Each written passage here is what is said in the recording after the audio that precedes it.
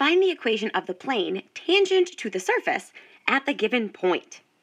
So our goal here is to find the equation of the tangent plane. So let's quickly recall that the tangent plane for an implicitly defined surface is defined by the position vector P naught P dotted with the gradient vector at that point P naught equals 0. So this is what we're going to need to do to find the tangent plane for this given surface. So we have our point P naught, but we don't have the gradient vector. So that's what we need to do first. We need to find the gradient vector at the point P naught, which here is 2, 2, 2. So to find the gradient, we need the partial derivatives.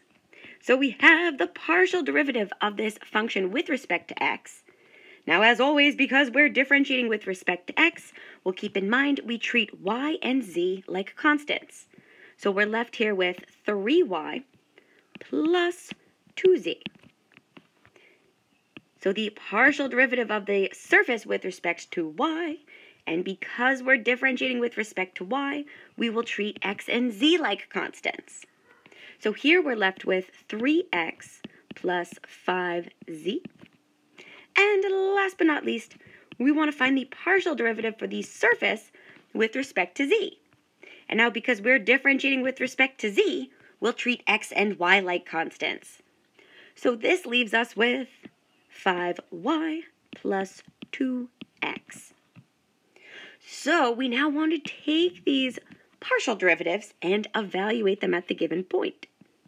So we have the partial derivative of the function with respect to x at the point 2, 2, 2 is equal to, we have 3 times 2 plus 2 times 2. So 6 plus 4 leaves us with 10.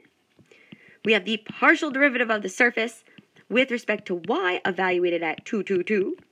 So here we have 3 times 2 plus 5 times 2. So 6 plus 10 leaves us with 16.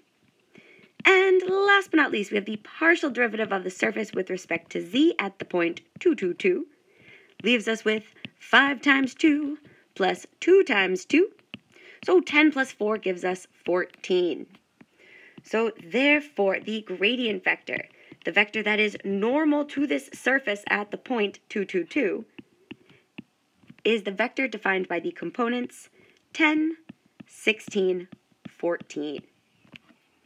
Now, notice here that this vector has a scalar multiple of 2.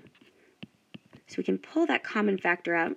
So we have 2 multiplied by the vector 5, 8, 7.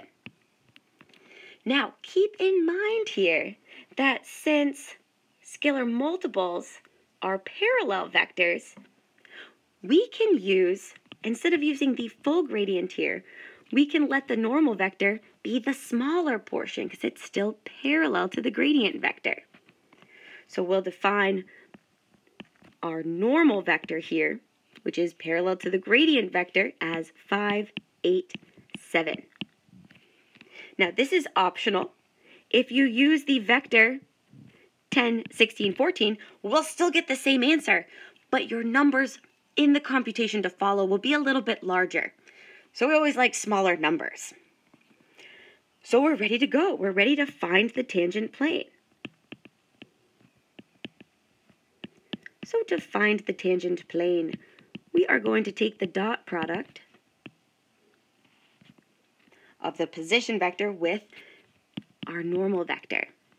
So we have x minus 2, y minus 2, z minus 2, our position vector at the point P naught, and we're dotting this with the normal vector, 5, 8, 7, is equal to 0.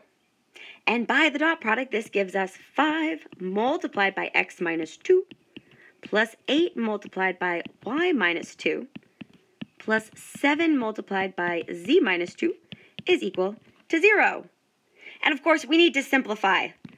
We want to distribute each one of these constants, our coefficients here, through to each term, and then we'll group up our like terms.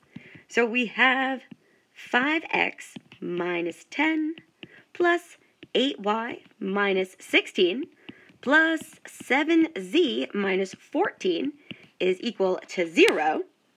And notice here we have three like terms. We have negative 10, minus 16, negative 14. So this is 5x plus 8y plus 7z minus 40 is equal to 0.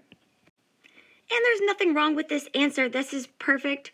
Or you could bring the constant to the right-hand side and write your answer as 5x plus 8y plus 7z is equal to 40. Either way, you are correct, and this is our beautiful final answer for the equation of the tangent plane to the implicitly defined surface at the point 2, 2, 2.